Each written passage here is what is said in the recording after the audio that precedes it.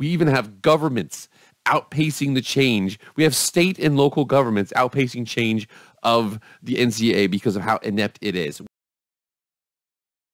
What is up, everybody? It is Jake with Master Football, back at it again. Happy Thursday. Thank you so much for being here. If you want to be up to date on everything college football, pro football, Madden, EA college football, NFL draft, anything related to American football, hit the red subscribe button. You will not be disappointed. Also hit the like button too. And if you're on Twitter, hit follow as well.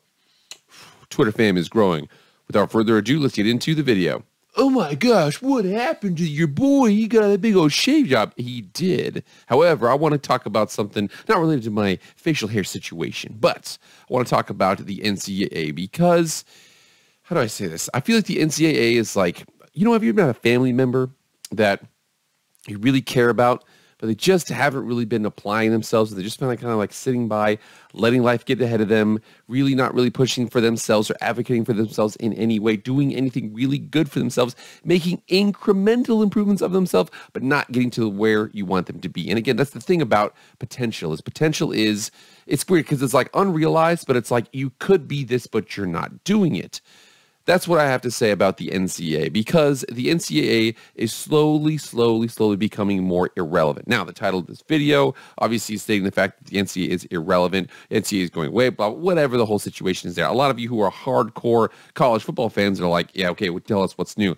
But you can see by the machinations and the movements behind the scenes here as to see how what the rest of the world sees as the NCAA and what they're doing about it, because the world's still moving. And again, we even have governments outpacing the change. We have state and local governments outpacing change of the NCAA because of how inept it is. We have a couple articles to get through here, kind of to see where we're at, because the NCAA, although trying some things on occasion will do some things. At the end of this video, I will make sure I give credit to where credit is due, what they have been doing. For the most part, the NCAA is just completely inept and irrelevant. So here we are on Twitter with Darren Heitner, and he's the founder of Heitner Legal. He teaches sports law at the University of Florida and NIL at Miami Law School. And he says here that New York, currently the state of New York's modification to its NIL law, which takes effect immediately, says the NCAA can't even open an investigation concerning the school from New York for involvement in an athlete's NIL deal. Now, a couple of schools here. I think off the top of my head, I'm pretty sure that it's Army, who's not really involved in NIL as much as Syracuse, and then it's Buffalo. Those are the three FBS college football programs out there with NIL. So he says, I'm sure the NCAA is thrilled with this. Let's actually lead through some of the lingo here so we can see what the perspective is here. So it says here, D, an athletic association, conference, or other group or organization with authority over intercollegiate athletics, including but not limited to the NCAA, shall not authorize its member institutions to I, prevent a college from participation in intercollegiate athletics because a student athlete in attendance has previously earned or intends to earn compensation for the use of his or her name, image, or likeness. 2, entertain a complaint, open an investigation, or take any other adverse action against the college for engaging in activity protected in this section or involvement in a student athlete's name, image, and likeness. Or 3, penalize or prevent a college from participation in intercollegiate athletics because an individual or entity whose purpose includes supporting or benefiting the college or its athletic programs or student athlete violates the Collegiate Athletic Association's rules or regulations with regard to a student athlete's name, image, and likeness. Basically, what they are saying there is that the NCAA is gutless in relation to New York and its name, image, and likeness rules. So again, we're seeing this happen across the country here. And again, we come over here and see some of these comments here. And this guy right here says, all the states should I follow? Thoughts? And he says, Arkansas, Texas, Oklahoma, New York had the middle finger to the NCAA.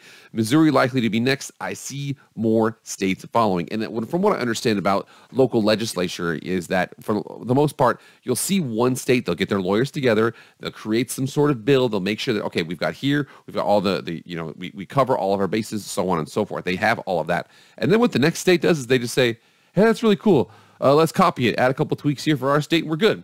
That's basically what's going to happen here. So we see Arkansas, Texas, Oklahoma, New York, Missouri, and more than likely most other states are going to be adding this down the road. The NCAA is being gutted from, first of all, the NCAA is being outmaneuvered by state governments. That's how inept and slow they are at this point. Now, I know what you're thinking. You're like, well, hold on a second here. The NCAA, they gave us the ability to have NIL. They willingly came forward and gave us the ability to have NIL. It was their idea to do that. Actually, no, it wasn't. It was a lawsuit.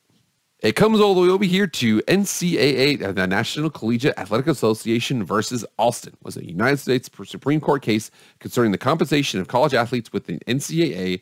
It followed the previous case, O'Bannon versus NCAA, the one that got rid of NCAA football 2014 in that franchise.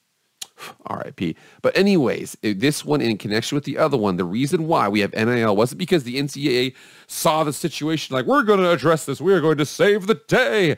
No, it's because they were like, we got sued. Now we have to do this. So that is where we're at. Now, again, there's certain things, the transfer portal here and there. There's certain things that might have happened, but the NCAA Athletic Association versus Alston, in a connection with the O'Bannon versus NCAA case, it's not like the NCAA came forward and did this voluntarily. They got sued, and so they had to. And as a matter of fact here, not only with the fact that NIL wasn't even their idea, the early expansion of the CFP wasn't either. So we come over here to collegefootballplayoff.com. And again, this is actually a really interesting thing to think of here. I'm going to talk about this in a second. The 12-team playoff is beginning in 2024-2025. For those of you who don't know, it's not this next season that's coming up, by the way. Next month, this is crazy. Next month, we have college football. We have professional, well, I mean, it's with NAL. Is it technically professional? I don't know. We have FBS, FCS. We have NFL football. We got preseason games. Football is coming next month, baby. Let's go. Continuing here, this was December 1st of 2022, this last December. College football playoff expands to 12 teams beginning in 2024. The members of the CFP Board of Managers have agreed to begin the newly expanded 12-team playoff during the 2024-2025 season. It was thought here, and it says right here, when the board expanded the playoff beginning in 2026 and asked the CFP Management Committee to examine the feasibility of starting the new format, the Management Committee went right to work. More teams and more access mean more excitement for our fans, alumni, students, and student athletes, and more money too. Again, let's make sure we know here. My point is, we see the fact that the CFP Management Committee, as a part of the college football playoff, who has their own website, for God's sake, they voted. It was voted in the 2026. They moved it up to 2024 without the oversight of the NCAA. And you might be saying, oh, no, dude, they're definitely a part of the NCAA. They're the subsection of the NCAA, totally, right? Well, let's see what the NCAA has to say. And here we are in an article over here from 2016. The NCAA president doesn't run the college football playoff, but has a good 8-team plan. Again, that's important here, but I want to come down here to this tweet. Did you know the NCAA, from the NCAA's Twitter account, did you know the NCAA does not run the CFP or bowl games aside from setting the playoff rules of those competitions? They set the rules, and then the CFP does their own thing. As again, we see this situation here with the early expansion from, or I won't say the early expansion, but I'll say moving up of the expansion of the playoff from 2026 to 2024. We also see the fact that again, that was done through the CFP. They're operating as their own entity. We see the fact that the NCAA only allows NIL because it lost in a lawsuit, and we're seeing now that a lot of those NIL rules aren't even being set by the NCAA itself. A whole bunch of state legislatures are like, no, we're going to figure this out ourselves. Now, I want to make sure I give credit where credit is due. And again, as much as the situation is where the NCAA messes up 10 times, they'll eventually get one or two things right. And I know that some people will not like this rule. I personally love this rule. I like to universalize as much of the rules as possible. I really didn't understand. I mean, there's a couple rules in college. As an example, you're allowed to go 3 yards downfield on pass plays as a offensive lineman, whereas the NFL, it's only 1 yard. And again, I can understand the fact that, that's the reason why a lot of these RPOs are so heavy in college, and they're so much more creative, as opposed to like the NFL does a lot of 3-step game, lots of slants, hitches, fades, outs, things like that, or, bubble screens, quick little passing game. Whereas in college, I mean, the slow mesh out there for Wake Forest, they can run like deep routes in a connection with, run plays off of that. It's really crazy. But that's neither here nor there. I want to talk about this rule here because the NCAA has approved the rule to run the college football clock after first downs. And again, that is very important, just like the NFL. They did have the exception there that inside the 2-minute, and college 2-minute is crazy because the final 2 minutes of college football are kind of like when you, oh yeah, I'll be ready, honey, I'll be ready in 2 minutes, and it takes her 15 minutes. Same situation with this here. So we see the fact that this right here, an adjustment here, some people don't like it. I personally love it. And again, it's more, it's going to better fit games into those 3.5-hour slots. Whereas in the NFL, they have they have the 11 a.m. kickoff. I'm in Mountain Time. It's 11 a.m. and then it's 2:05, sometimes 2:15, 2:20, something like that. Some can go a little bit long there. But at college, they have the 3.5-hour block. Again, their blocks on the East Coast are noon, 3:30, 7, and 10:30.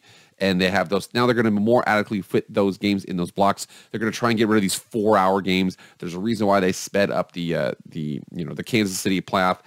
Now they just trade 2-point conversions as opposed to having a full possession just to get the game kind of over, hurry things up. Also saw the fact that the NCAA approved a smaller rule. They said no consecutive timeouts. They said no untimed downs at the end of the first and third quarter. Again, small things here. But again, one thing here was this. Now, another thing that they did that doesn't necessarily help out conference realignment, but this is something that the NCAA has done. And again, all I'm saying here is the NCAA does do some things. I had a report about this last week where I basically said that the NCAA committee considers increasing the transition cost from FCS to FBS from $5,000 to $5 million. That's a 1,000 times increase.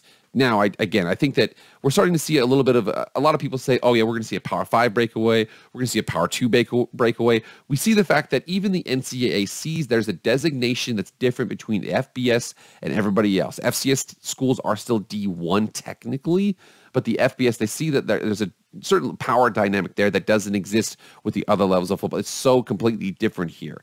Now, will they be able to keep this ship afloat, whatever it is? I don't know. I do know that the CFP is stronger than the NCAA. The local state governments are stronger than the NCAA. The fact that the NCAA only really does something good if they get sued for it, I just don't really see what they do. They are basically irrelevant at this point. NIL wasn't the NCAA's idea, okay? The early expansion of the CFP wasn't the NCAA's idea. The fact that the local state legislatures are making up their own NCAA rules that willingly go over the NCAA's head, it wasn't their idea. Again, all we've gotten from the NCAA recently was more expensive to go from FCS to FBS and a running clock after first down. That's basically all that they do. How it moves in the future, what we're going to have, are we going to see the CFP take over college football? Are we going to see a Power 5 breakaway? Are we going to see a FBS breakaway? Are we going to see a Power 2 breakaway? Whatever the situation is there, you can tell that the NCAA is not going to be consulted first because right now they're not even consulted anyway. All right, guys, get in the comments right now. Let me know what you guys think. And again, you guys tell me what you think is going to happen with the NCAA, college football, more importantly, with the FBS in general. I think there is a grouping there that really matters. But again, what do you guys think is going to happen with them? Personally, I mean, they might just be irrelevant at this point. A FBS breakaway in terms of rules and regulations, maybe not in terms of, Title IX scholarships. Still make sure that you have the same amount of scholarships for men versus women. Totally get that. But what's going to happen? You guys get in the comments right now and let me know. All right, guys, that's it. Thank you so much for being here. Please like, share, comment, subscribe. Do all that stuff. I really appreciate it. That's it for me, guys. I'll see you guys later. I am out.